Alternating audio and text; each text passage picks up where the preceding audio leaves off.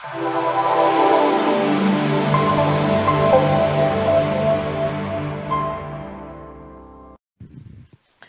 everyone, and thank you for joining today's webinar organized by Sardina Systems and StorPool Storage in a cooperation. Today's webinar is called Kubernetes as a Service, and we will talk for the new revolutionary standard for containerized enterprise workloads. The webinar will be presented in a cooperation of StorPool Storage and Sardina Systems, and we will have two presenters today. On Sardina side, we have Dr. Kenneth Tan. Hi, Kenneth. Hi. And on StorPool side, we will have Nikolai Tenev. Hi, Niki. Hi, everyone.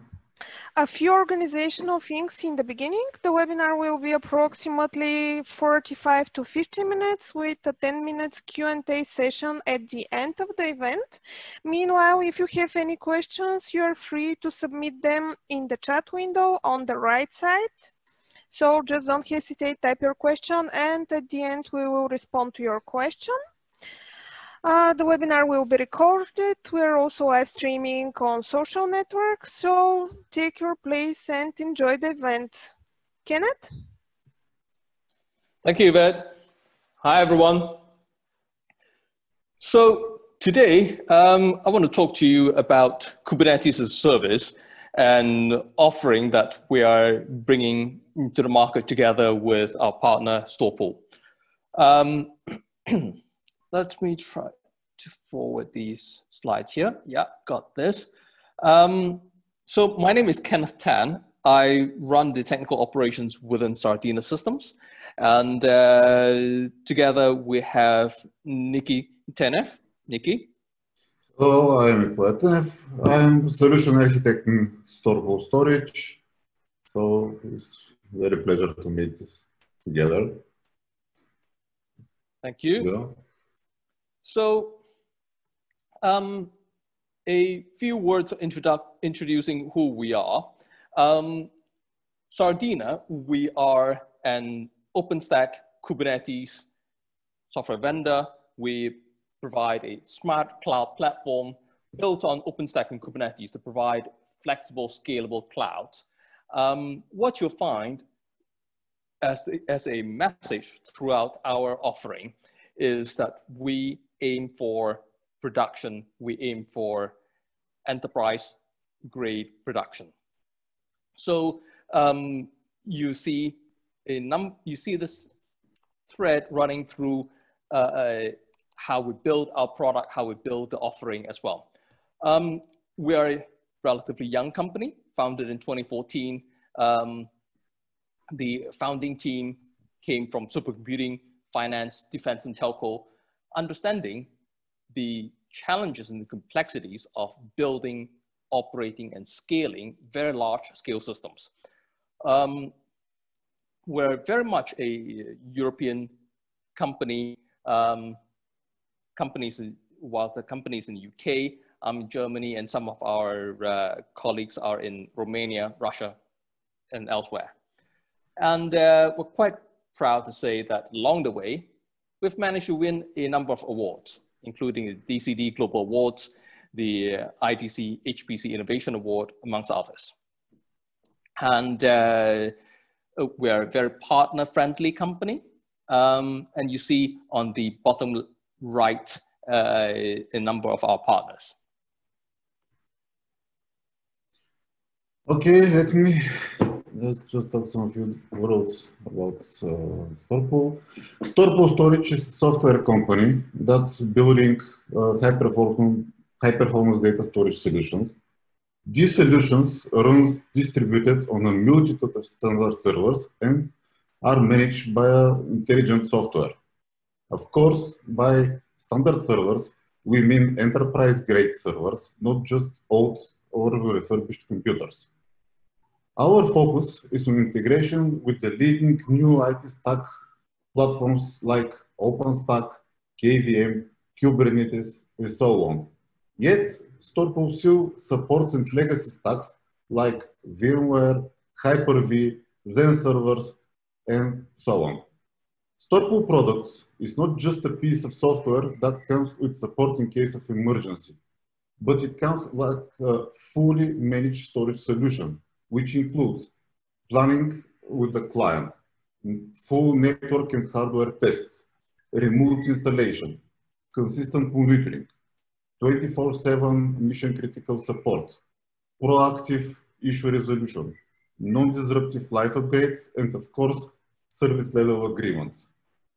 StorPool was founded in 2011, and now, almost 10 years later, we are one of the few cash flow positive storage vendors in the world, and the company has triple-digit growth. Built from the ground up, the StorPool's mission is to make the storage more straightforward and more affordable for the companies that build in clouds by delivering the best distributed storage system. Can you change the slide, please? Thank you. As an infrastructure component, StorPool is a full replacement solution for the storage layer, as our goal is to build and deliver the best, fast, and reliable primary block storage system. StorPool replaces the traditional technologies like SANs, NAS, all-flash arrays, or any other less efficient software storage solutions. Even the smallest StorPool cluster is available to achieve millions of IOPS in 0.2 milliseconds latency, better than any local SSD storage. Additionally, the system is easily scalable. Just add more or higher capacity drive, or even the whole servers, and all this happens live without the interruptions in the storage operation. Thank you, Kenneth. Thank you, Nikki. So now, first off, I think it would be useful for us to set the scene and look at Kubernetes and the constructs of the Kubernetes as a service offering. Now, we have at times heard mention of Kubernetes in a manner that makes it sound like Kubernetes is new. Kubernetes is really new. Kubernetes is the sexy thing. Is it really new? Well, if we go back only to the point where Google started working on process containers, it was building on prior works by SGI, Bull, amongst others. And this, of course, ignores all the prior works that go back several decades before. And fast forward a little, we see that Kubernetes announced in 2014. And fast forward further, we see that in March 2018, that was the first beta version of Kubernetes 1.10. And along the way, there is a lot of development, there's a lot of community efforts, community interest in taking Kubernetes to where it is today. So now in this offering, what are we looking at in terms of the building blocks? So as mentioned, we're building on Kubernetes, as that's the topic that we're looking at today. Kubernetes running in conjunction with OpenStack. With OpenStack providing the platform management and for both virtualized and bare metal environments. And with this, we also get multi-tenancy support out of the box. And on the storage side, we're leveraging StorPool to provide block storage and backing store for OpenStack and Kubernetes. So a quick glimpse of what's possible. Today in enterprises, we see that often users want the flexibility of having effectively root. But at the same time, for the operations team, root is rather risky. So what we see here is a managed power of root. Encrypted disks, certainly. And what we'll look at in a moment also is efficiency. How do we eliminate wastage at source? Flexible networking, as well as flexible integration with various capabilities such as load balancer, GPUs, accelerators, and flexibility of integration between VM-based and containerized workloads, so on and so forth. So what we are very excited about in this platform is that we can provide operators with a full cloud solution with automation tools covering the entire life cycle of the Kubernetes cloud operations, from deployment into operation into upgrade of the full system, including the underlying OpenStack.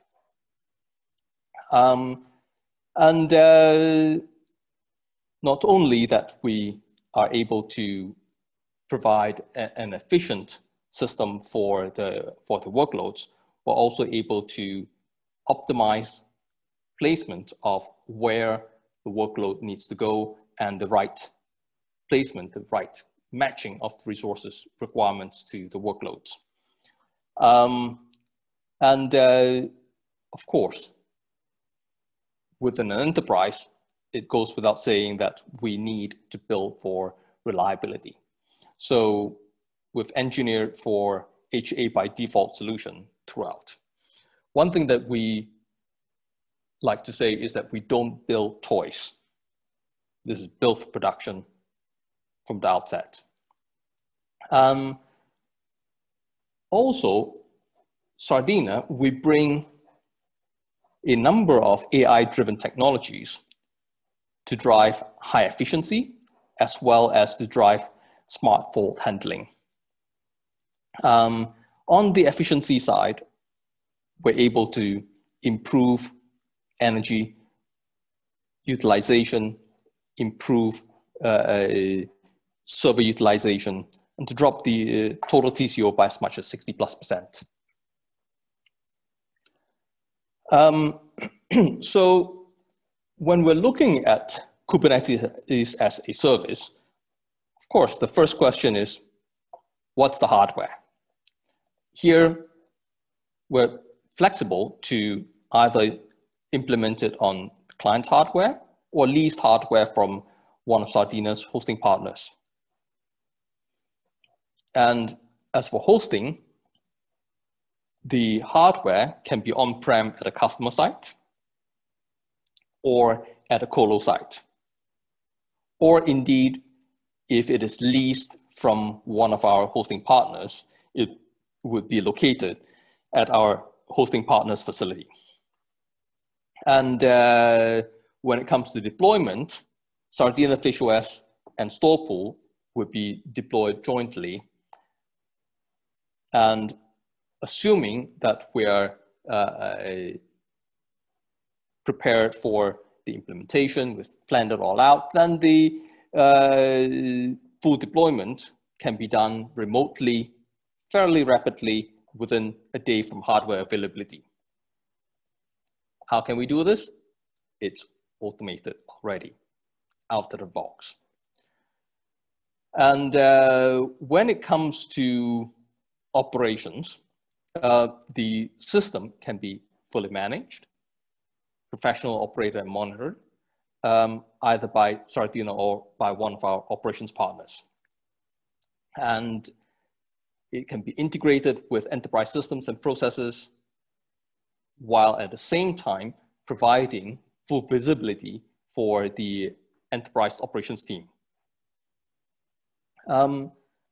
We talk about optimized cost performance. We can have Kubernetes running on both VMs and bare metal according to the requirements of the workload. And at the same time, being able to take advantage of high-performance storage, high-performance networking.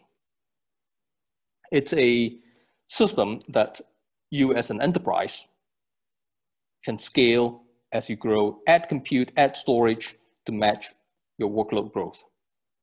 And when the time is right for your enterprise, you want to take the operations in-house, you can do that. We can transition over to you. So how does the solution look like? On the left-hand side, you see the building blocks of Sardina FishOS.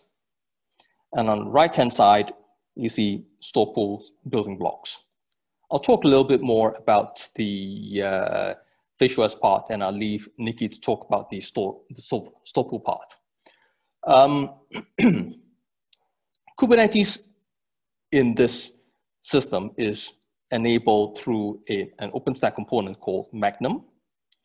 And we leverage the core OpenStack components such as Nova, Keystone, Cinder for block storage, authentication with Keystone, bare metal with Ironic, so on and so forth. And in addition to this, we couple them with the workload managers, health engines, monitoring, log management, bean counter, capacity planning, so on and so forth from Sardina side. And as the organization grows, one of the things that customers often find very useful also is service management. And this is also an included component within Sardina FishOS. Nikki? Thank you, Kenneth. So a little about the StorPool architecture. In general, one StorPool cluster is made up of 3 layers. The first layer is the storage layer at the bottom of this chart. It is formed by the storage servers or the servers where the storage devices like hard drives, SSDs, or NVMEs are installed. The storage servers combine their capacity and the performance and provide the compute servers with the virtual drives. The second level is the clients or compute layer in these charts on the top.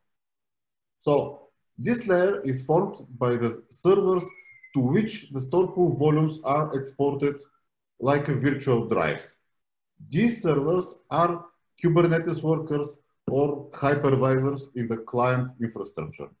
With Kubernetes, the StorPool volumes are presented as CSI persistent volumes to the pods, and with hypervisor, the StorPool volumes are delivered like virtual disks to the virtual machines.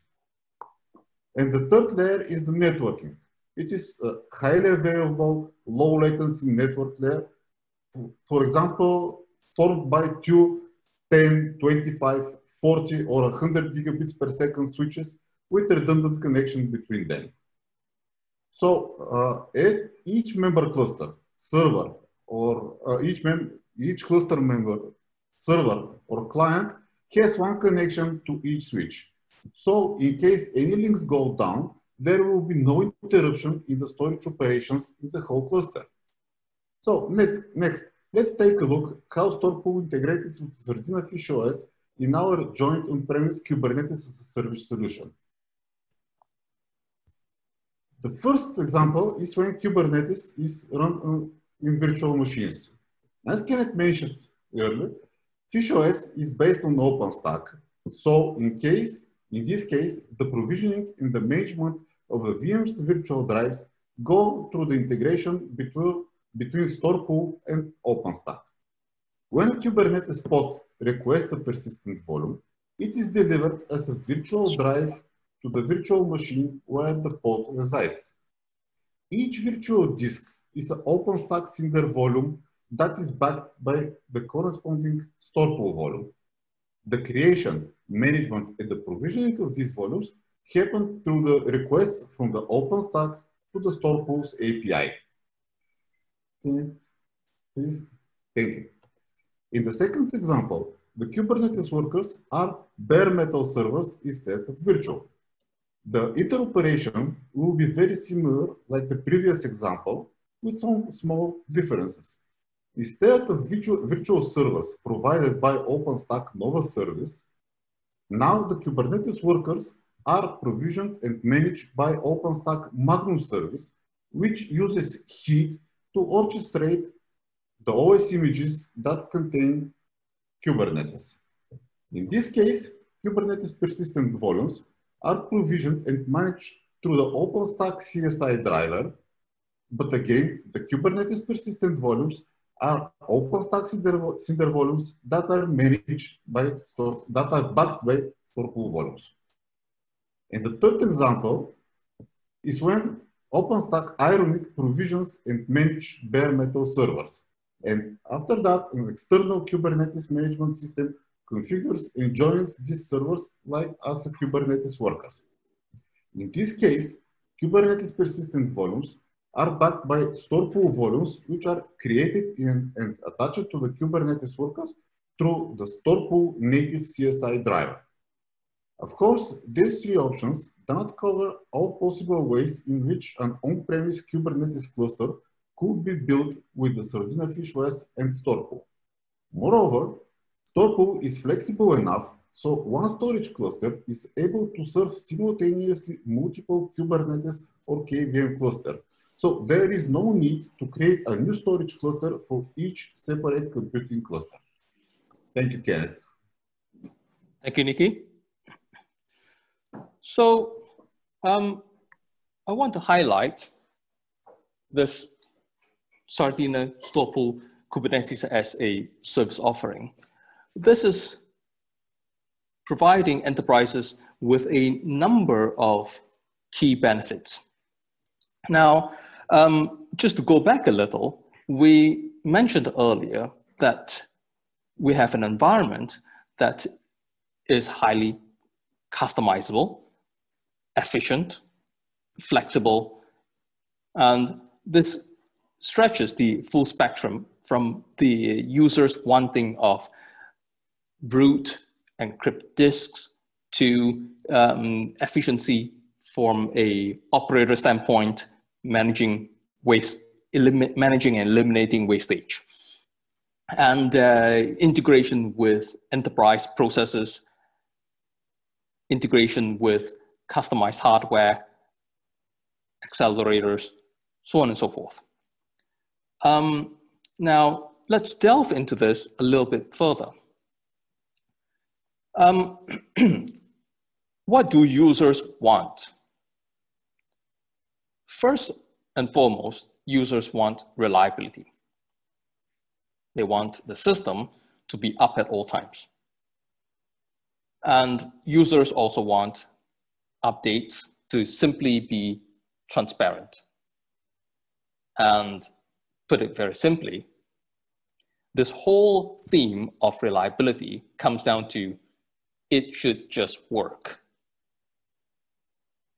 And what else do users want? Users want it to be secure. In essence, users want it to be my stash of stuff should always be private, mine, and only mine. And users want strong security segregation so that when there is any escape, there won't be any risk of escape from one tenant to another. And users also want flexibility in the form that they want to be able to define networks whichever way that they want. And they want software, any configuration.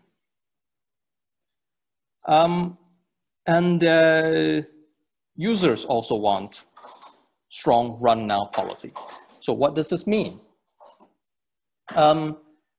When the workload is to be executed, it should be executed now, not sometime in the future, not certain weights, no, now. And users want this so as to shorten the time to result. And at the same time, users also want the operation side to provide pre-canned machine images. They want service catalogs, application catalogs, and at times they may want shared data. And last but not least, they wanted self-service and a pay-as-you-go model. So now, how do we enable this within FishOS and StorPool offering? In relation to security, we ensure that the Kubernetes pods are segregated between the tenants. So no two tenants share the same Kubernetes pod, or share the VMs or the bare metals for the Kubernetes pods. So that in the event there is any escape from the container, you're escaping only to the VM's kernel or the host kernel. Now, I want to talk a little bit about reliability. As we know, the expectation of users that it should just work, this isn't a simple expectation to meet. And often when we talk about how to ensure uptime, I get suggestions that, hey, we can do this with monitoring. Can we? Does it really work? Let's go one step further and look at the principles behind monitoring. In monitoring, essentially what we're doing is we're probing every cycle, and if the other N responds, we say, yep, it is fine, it is alive. And next cycle, we probe again. And in the event that the other N doesn't respond, we're not quite sure why. So let's probe again. And it's still not responding. So let's probe 3 times. If it's still not responding, let's declare problem and call the operator. But by that time, the downtime is already felt by the service consumer, i.e. the user, therefore impacting the experience. So it's no longer just work. It is already not working. Now, what we do at Sardina is to take this one step further by detecting, having preemptive determination that a particular part of the system may be ill. So not necessarily having trouble, but it could be ill. Something is possibly wrong, and thereby providing the operator with preemptive notification.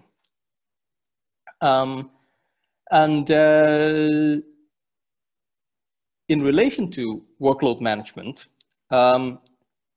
we all know that workloads have their high and low times.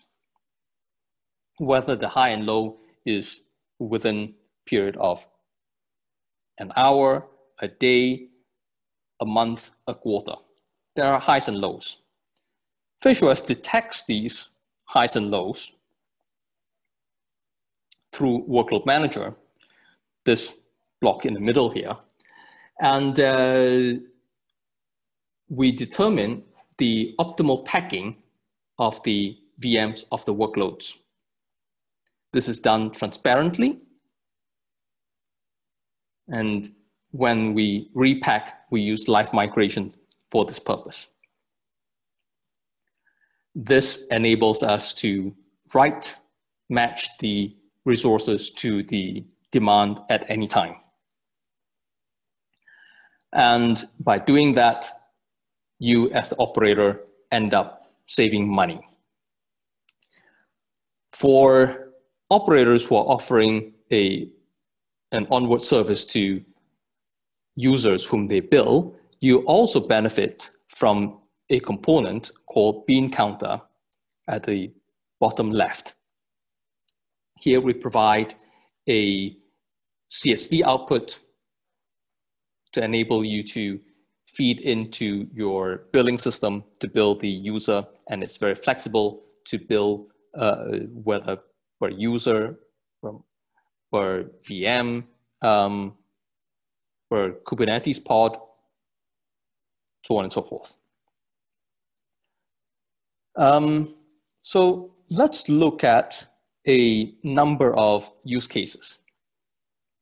In this example here, there is a case whereby the customer is doing certain machine learning workload with some self-provisioned bare metal nodes with GPUs to drive high performance. And they have mixed VM-based workloads also with GPUs passed through into, and this gets them higher density without compromising on performance. And the client, in turn, leverages the system to achieve multi-tenanted Kubernetes with strong segregation and very strong security assurance. And the system is integrated into the service consumer's workflow pipeline through a virtualized network.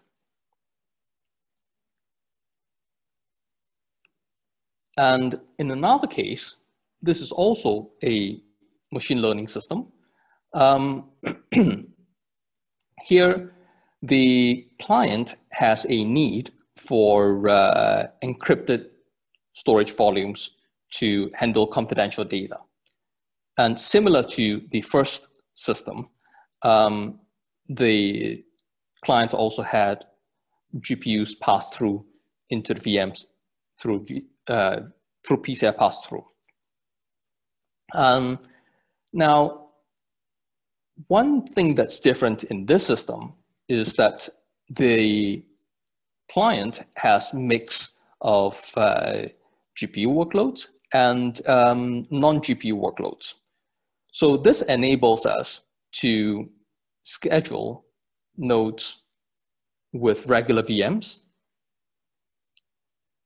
and allowing those VMs to use the CPU, use the memory, when the GPUs are not in use. And then when there is GPU-based workloads, we then live migrate them away to clear those nodes for the GPU-based workloads. The system here, the entire system is actually being used for automated workload provisioning. So the creation of the pods, the initiation of the workloads, they are fully automated. And in a third case, this is a bioinformatics case, whereby the operator provides a set of ready-to-use images, and users only bring their own biological data sets. The system, they provide tools and workloads tools and workflows for very high memory requirements computations, with some of them requiring up to 3 terabytes of RAM and over 100 CPU cores. Integrated with it are multiple storage solutions with SSD-based ephemeral disks, data volumes, so on and so forth. And the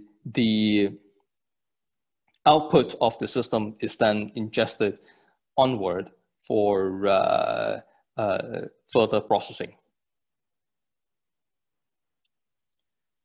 And in another instance, whereby we're looking at a data matching and data normalization case.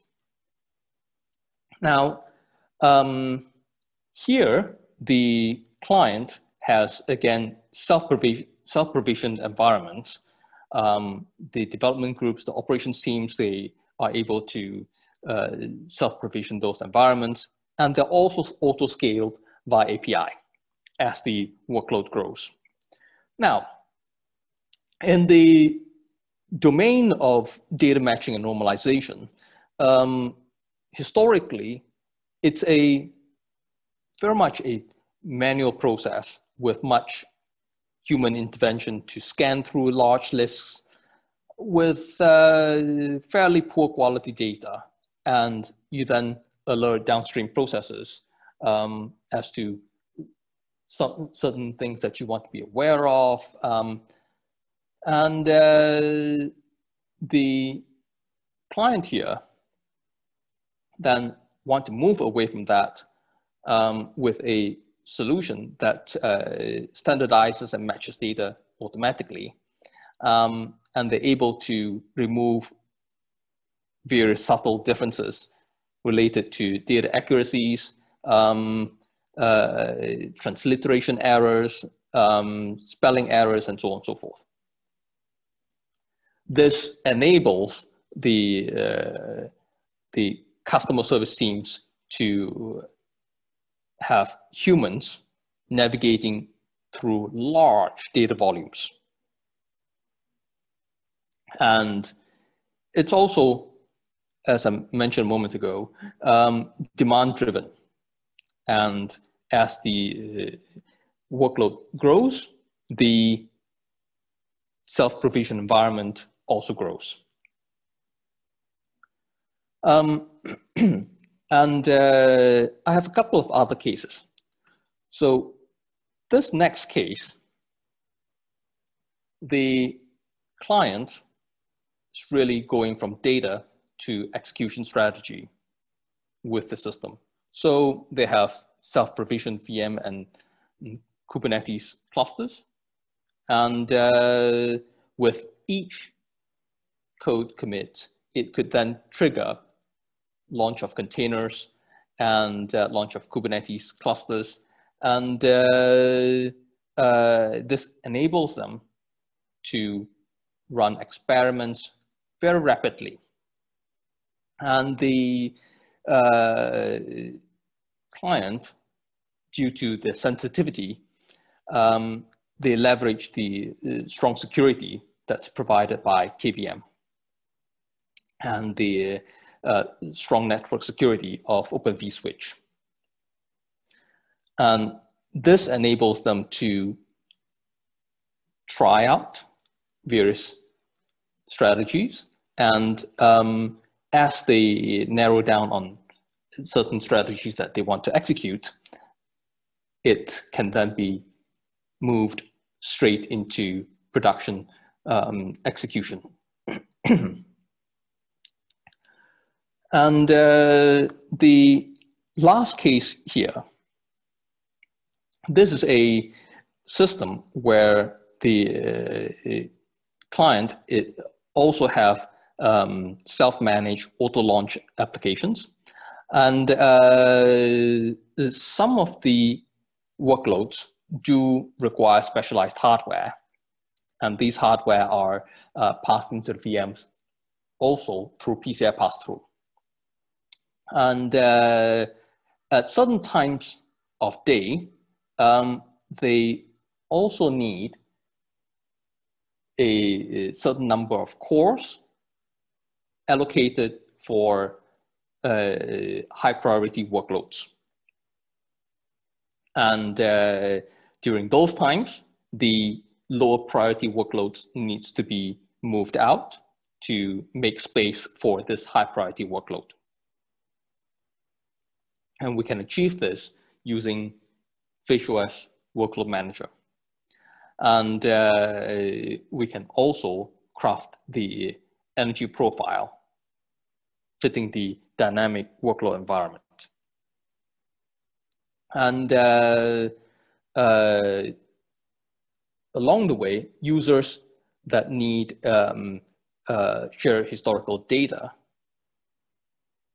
for their analysis, that can also be catered for.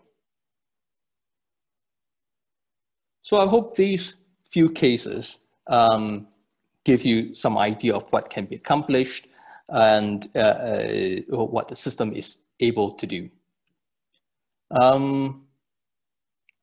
Let's open for some questions.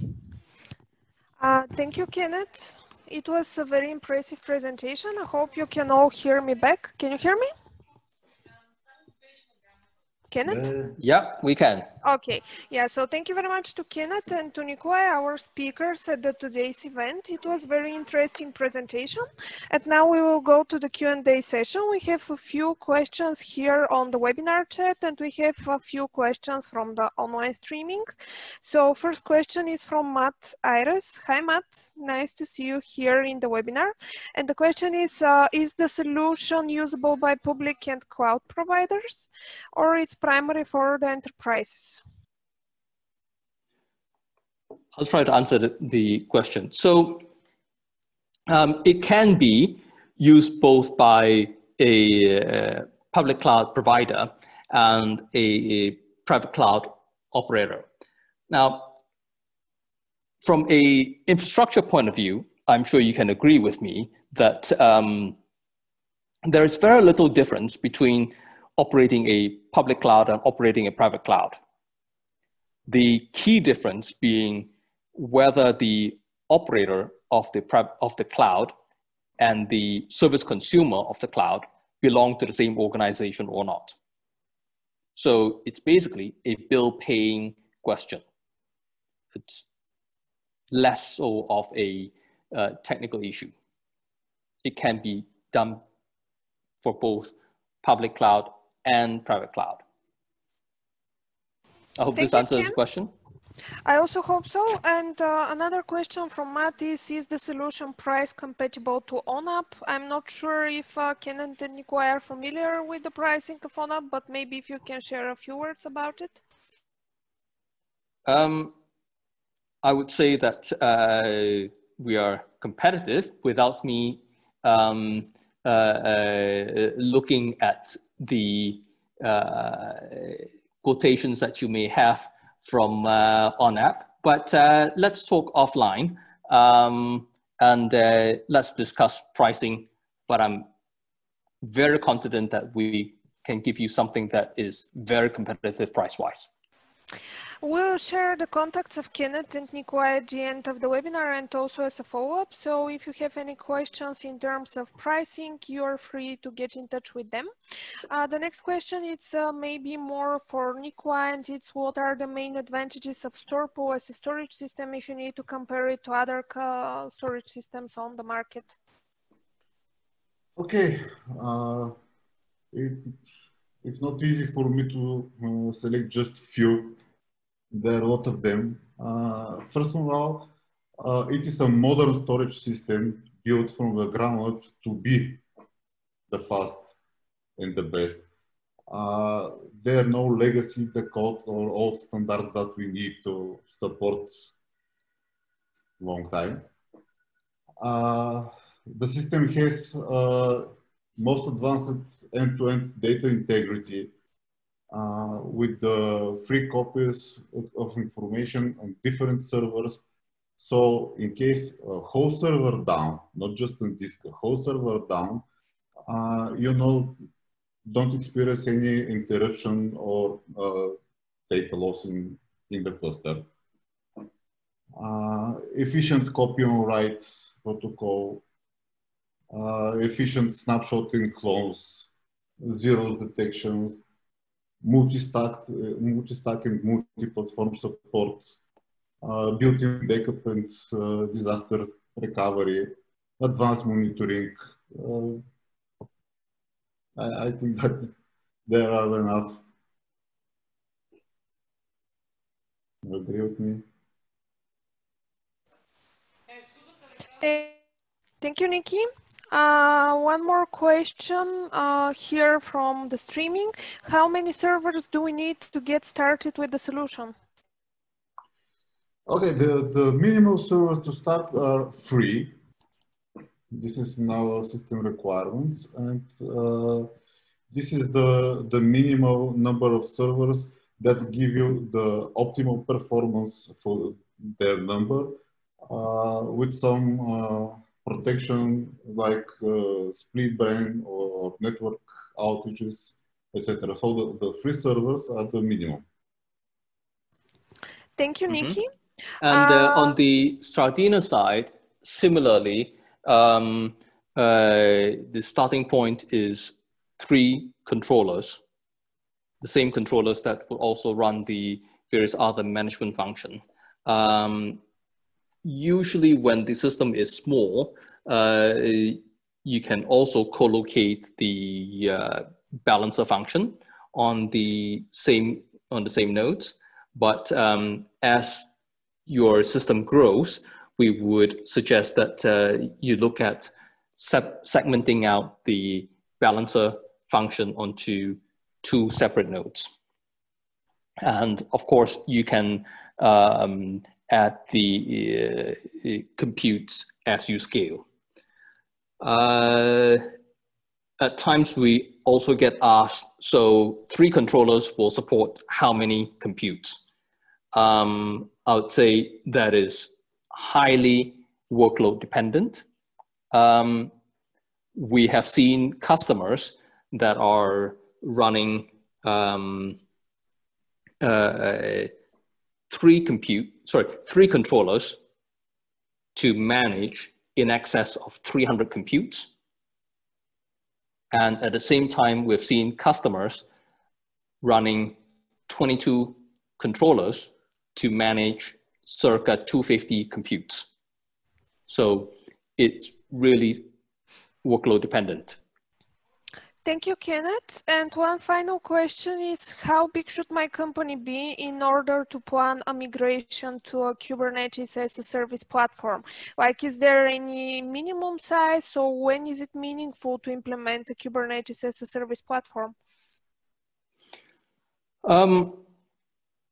I'll try to answer this question. So I would say there isn't necessarily a minimum size, but the question is more of, do you need it? And by that, I mean, does your workload fit Kubernetes well, or does your workload fit a more of VM style environment? And the Kubernetes part, if it fits, then as you move into a Kubernetes style of managing workloads, we can help you implement the system and build it out and have it managed to grow alongside your business. Yeah, that's a good point of view, that you really need to think whether it makes sense and what you actually need to achieve, and afterwards start to think about the migration and make your migration plan. Nikki, one question here from the audience. Does StorPool have an integration with Kubernetes? Yes, StorPool have a native integration with Kubernetes with a native CSI driver. So we're fully compliant with the CSI standard. Yeah, that is the short answer. Thank you, Nikki. And also I would like to add that recently StorPool became a member of the CNCF Foundation, so you can really expect some new and interesting things from us together in Sardina, of course, as partners. Because we are almost running out of time, I will go to the final question in the chat. Will you please give a few examples of workloads more suitable for VM-based deployments and workloads suitable for containers? That's not a simple question. I